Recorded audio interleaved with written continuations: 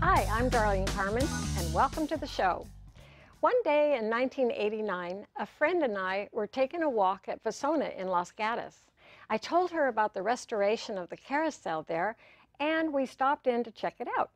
I met Charles Dewey, who sent me home with 2 huge rounding boards to paint for the Carousel.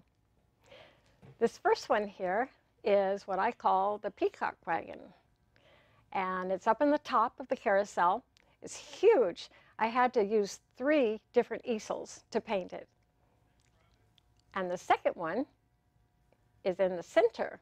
You actually have to be on the Carousel to see it. It's an elephant wagon, and you can't really see the red wagon because it's hidden by the horse, but it's a big red wagon with gold bells. Fast forward to recently, I read about another walker who noticed the horses needed a makeover and suggested an idea to help restore the horses. Francesca Alexander, CEO of the Billy Jones Wildcat Railroad, and 2 horse restorers, Kathy Murphy and Cheryl Sturmer, will tell us about a community dedicated to preserving a part of the railroad and carousel history. Yeah, welcome to the show. Thank you very much. I'll get your name right sooner or later. So anyway, let's just start out by talking about the significance of the W.E. Bill Mason Carousel. Yes. Why is that so important? Well, the Carousel has had a really rich life so far. I mean, it's traveled a bunch. It was originally manufactured for the 1915 Panama Exposition. And after that, it traveled all along the Horn and actually joined a couple of circuses. And then in 1967, it retired from traveling and it was just kind of abandoned.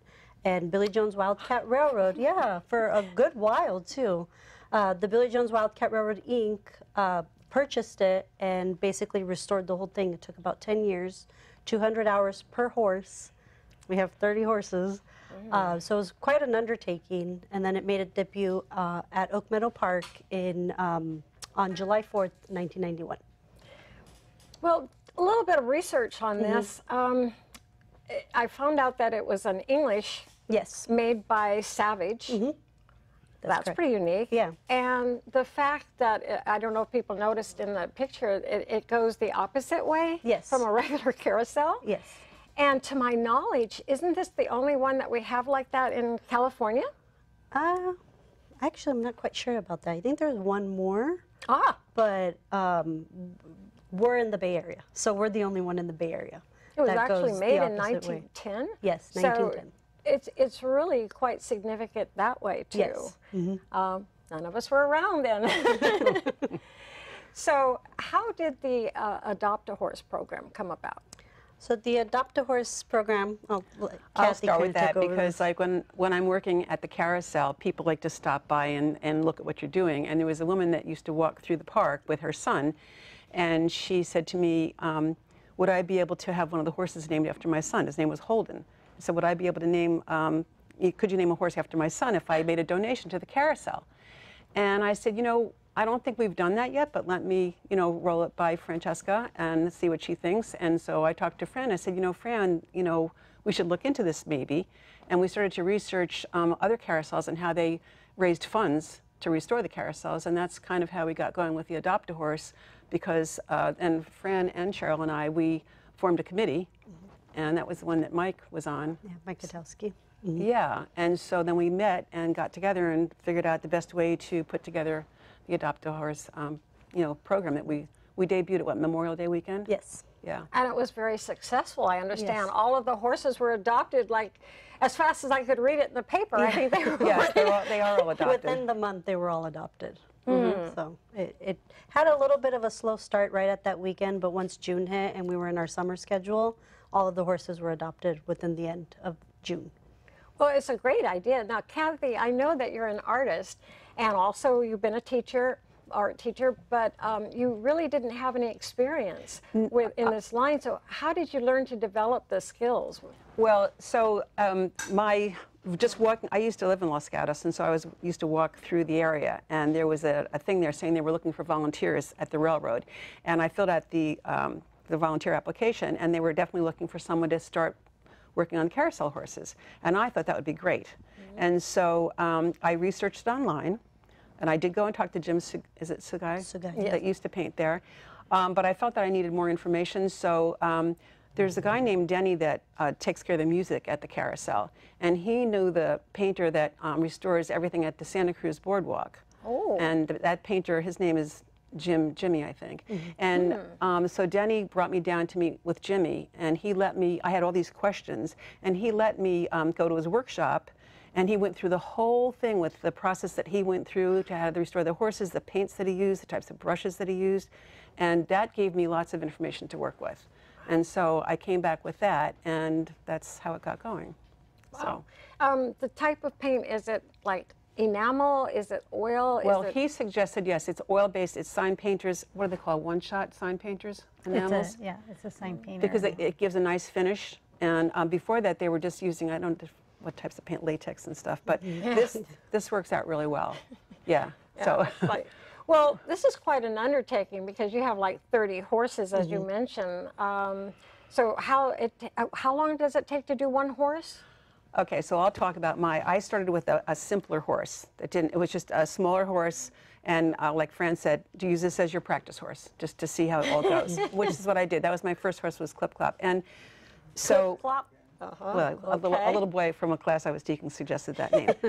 But when I look back, each horse, I've done 4 horses so far, and each one of the horses has taken me about a year. Now, the horse that I'm working on right now, I've had since last September, and I'm only just starting to put paint on him because I spent the rest of the time getting him ready for painting. Wow. You know, getting it prepped and sanded down and all the wood that had to be repaired. So it does take a while, definitely. I mean, it's just one day a week that I'm there, so. Oh, okay. It's only one day a week that I'm there, so. You know, maybe it would go faster if I was there more. But. Well, then people probably, they can watch you, right? Yes, absolutely. And so then you're talking. I know I get very distracted. I would have a hard time. Well, that's why I don't normally like to go on a weekend to paint there, because there's so many people in the park, and they do like to ask you how you're doing and what's this. Yes.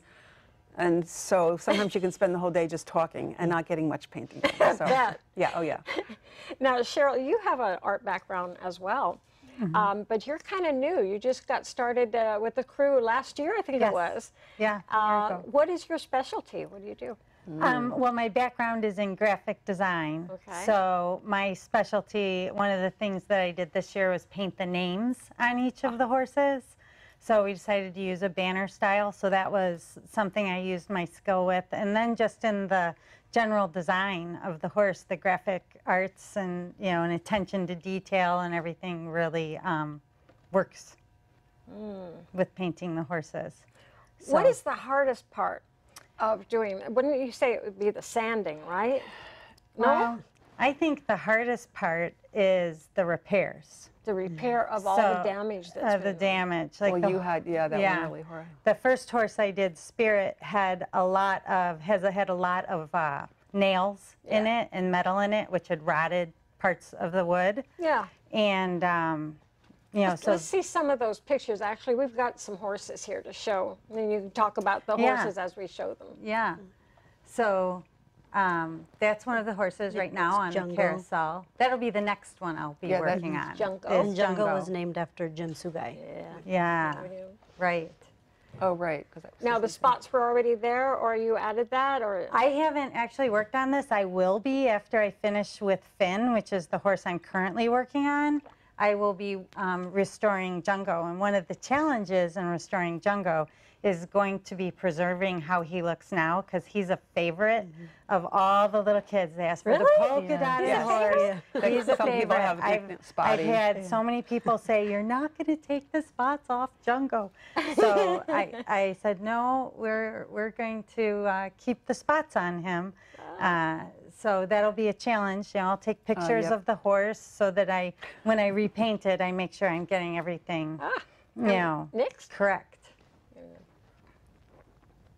That's groovy. So Charles Dewey, you mentioned, he actually built a mold because we were short a horse when we started restoring. One was just in too bad of a shape to save it. So Charles Dewey made a mold, and we actually made 2 horses. Oh, and he made the mold. Yeah, huh? he did. He constructed it. And we have 2 horses currently on the carousel made from that mold. Oh. And Which are great because they allow us to take the horses in need of repair off the carousel. We can have 2 off at a time. So those horses are very valuable part of the carousel. definitely.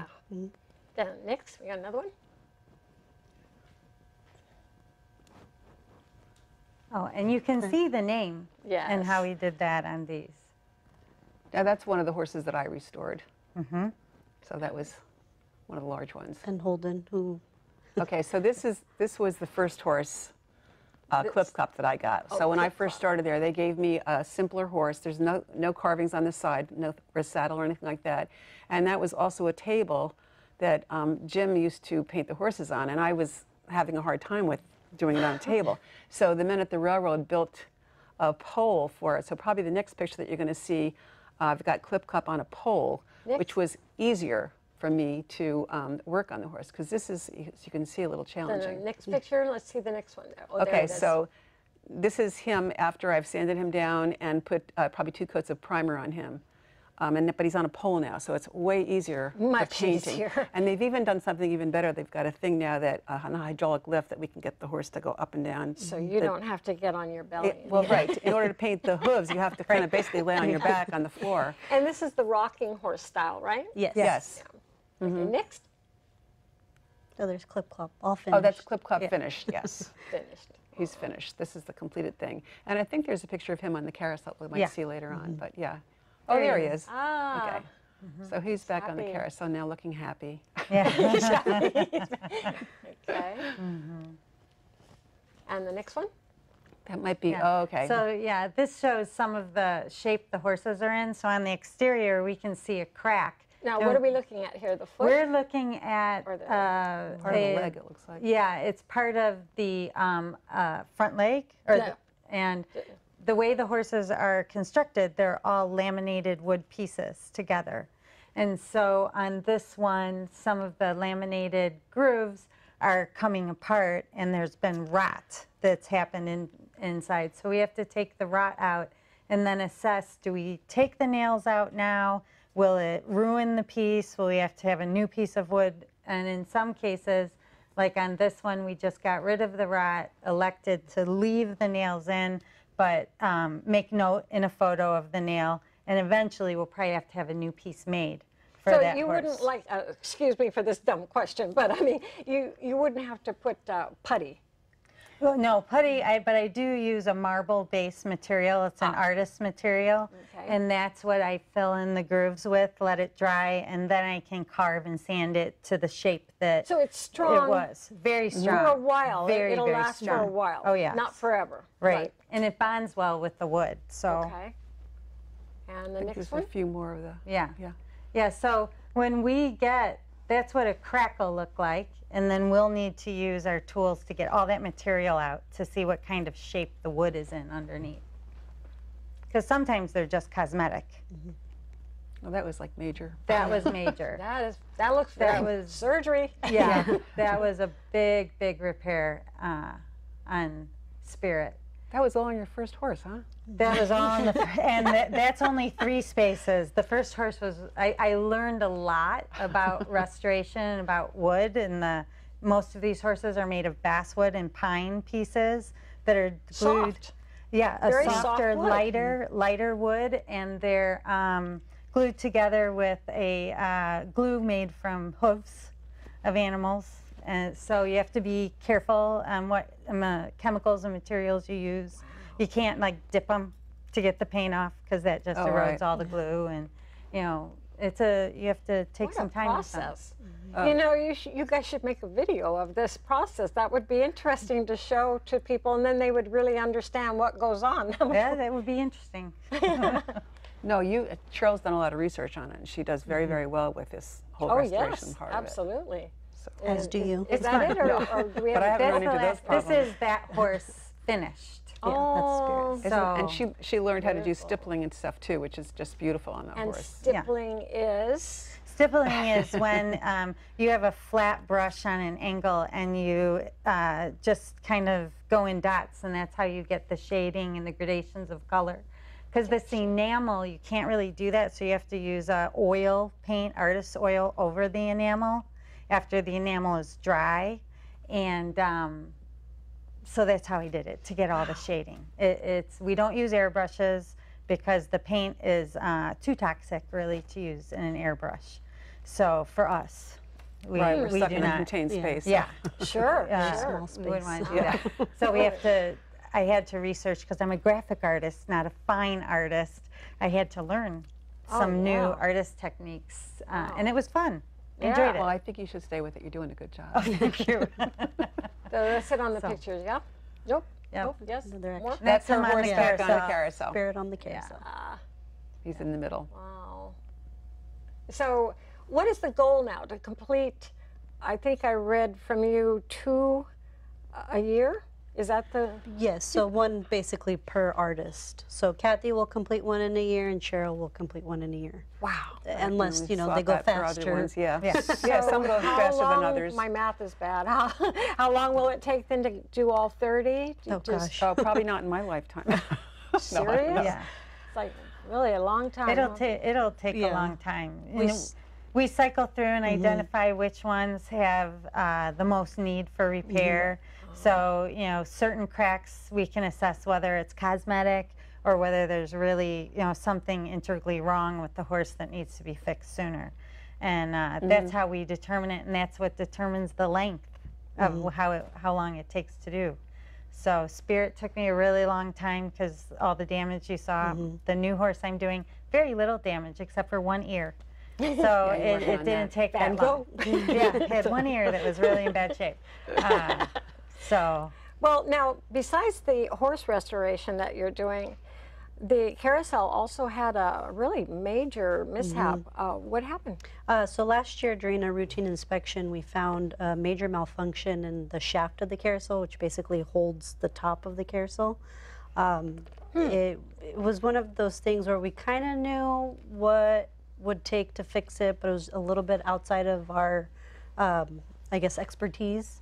So we had to kind of go out and find somebody who really knew what they were doing. I mean, it's a 1910 carousel. How many of those are you going to find? We did find a company called Historic Carousel out of Oregon, and they were able to come down to us and fix the carousel. The fix took about a week. So they were able to go in. They came to you. Yeah, they came to us. How cool is that? Yeah. Well, it would have been really hard to take our you'd have to, carousel. So we kind of had to work with them and be like, hey. So it was major. I mean, it wasn't just a part that had to be fixed. I mean, It was major in the fact that it was at the very top of the carousel. It was really hard to get to. It wasn't one of those things where it's like, okay, let's put it out of service for a day and take care of it. No, we had to basically just build a structure around it so all of the weight that was weighing on that shaft could come off of it so they could work on the shaft. wow. Now, is this the first time that a really major malfunction happened? Yes, to this degree, That's yes. pretty good, though. Yeah, I would say so. That's pretty good. But actually, this was another big reason why you needed a fundraiser, not one that's just going to last for a while, but something that you can put back in the kitty Definitely. if you have more things happening later. Yes, right? Definitely. Is that it? definitely. definitely. Well, as much as I love the carousel, I would say the premier attraction at the Billy Jones would be the Wildcat Railroad. Yes. And that's been delighting people since 1970. Yes. And is it true that the engine number 2, which is famous, I understand, it's a steam engine, and that used to run at Venice? Yes. Beach, not Venice, you know, Venice Beach Venice in Beach. California. They had a commuter railroad. Basically, they took people from one side of the beach to the other. Engine number 2 was one of 3 engines. So they had 1, 2, and 3. Billy Jones actually found the engine in a scrapyard because after the railroad went away in 1920, they had no use for them. So number 2 was about to get chopped up into little pieces and shipped to Japan. And Billy actually purchased the engine for $100, which at the time was kind of expensive. But he was able to restore it. It took him about 4 years to restore, and he ran it on his Wildcat Railroad. And he ran the Wildcat Railroad from his orchard for 25 years. At his home. Yes. Yeah. And let's see, I think I read where he didn't charge. No. Everything was an open donation. Oh, how sweet. So after he died, then? After he died, a group of basically supporters of his who went to the railroad week after week didn't want to see this railroad go away. So they came up with the Billy Jones Wildcat Railroad, Inc., and they moved all of the railroad to Oak Meadow Park, which is where we are now. And I guess we should mention it's like 1/3 the size. 1/3 scale, yes. 1/3 scale. And this is not the only engine. No. So you have a lot of engines I read about, and so I'm a little bit confused about the engines. Do they rotate them, or what's? So we have engine number 2 is our star, basically. So that one runs during our high season, which is March to about October, and that runs Saturdays and Sundays. Recently, we purchased another steam engine. It was actually custom built for us out of Marshall, Wisconsin, and that one runs typically on the weekends, not as often as number 2, because number 2 is the star, but it takes a little bit of the pressure off of number 2. So those primarily run on Saturdays and Sundays. Then we have our diesel engines that take winter weekends, which is kind of slow, and summer weekdays. So the slow weekends, they get the diesel. Yeah. Is there a reason for that? Well, during the winter time, we're only open for 4 hours, and it takes 4 hours to fire up the engine. I see. Yeah, I wouldn't know these things. Yeah, it's just a little bit easier for us to run the diesels because you turn them on like a car and they go. Whereas the steam engines, you really have to more work, build up steam and get it going. Yeah. And plus, wintertime also gives us the opportunity to do maintenance on the steam engines because they require a lot of maintenance.